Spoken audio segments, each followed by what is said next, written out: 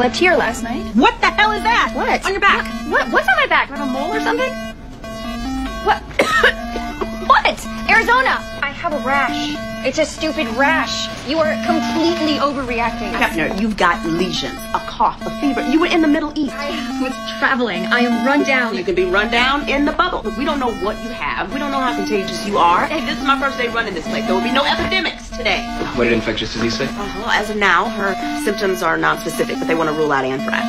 Here. And you will stay right there until your tests come back. This stops with patient 0. I am not patient 0. I'm not a patient at all. Do not cross that line. Stay in the bubble. I cannot. I will visit you. I promise. Can I see it?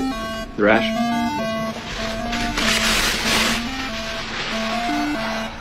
It's nothing, right?